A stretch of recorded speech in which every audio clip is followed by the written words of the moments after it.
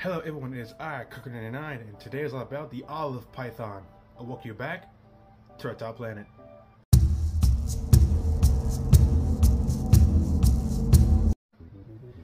Alright, the olive python. This is a very well-known python species, basically inhabiting Australia, especially Northern Australia, Western Australia, as well as Queensland, basically inhabiting savannas, woodlands, and basically water sources. Now, olive pythons can get to around 5 to 6.5 feet long, so they are a pretty lengthy python species. They get their name from that light, dark olive color, olive brown, or like a light reddish brown coloration, which gives them their name. Now, these pythons are very wonderful to see, but for many people, like many individuals, some can be nice, some can be mean. Sometimes these guys can have a feisty attitude when threatened. So yeah, so basically like any snake species, when they feel threatened, they'll try to run away. But if they feel cornered, they will rear up in an S-like position and basically strike out at the potential predators or to defend themselves. So olive pythons can be really snappy when basically either in a food response or in a defensive response. Now, olive pythons are active both day and night, so they are both nocturnal and diurnal. They'll basically feed on wallabies, they'll feed on birds, reptiles, as well as amphibians such as frogs. Now, yeah. So basically their breeding will take place around between May to mid-July. So right now it is March, so another 2 months will basically be around their breeding time.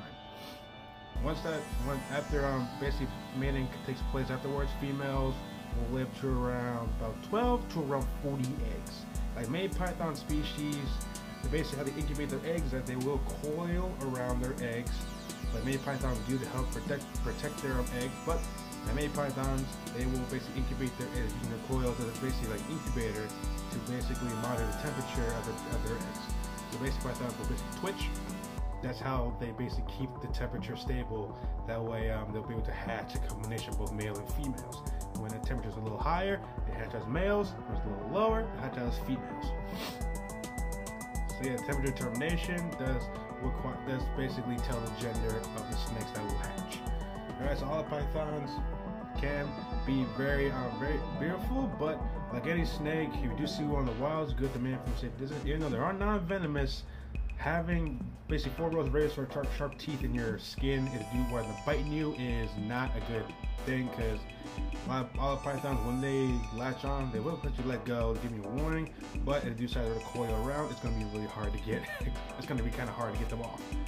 So yeah, olive pythons, like for many people who have experience with these pythons, do tend to know they can be a little bit snappy. So yeah, these guys are not for everyone, especially not for everyone, especially when you're trying to keep a python. If you're looking at olive python, I probably would do a little more research or try to go with something a little, easier. Alright, so that is the olive python. If you enjoyed the video, please like button. If you have any questions, put it in the comments. Don't forget to subscribe for more content. And I will see you guys next time. See ya. Hey, don't forget to subscribe for more content, follow me on social media, and I'll see you guys next time. Bye!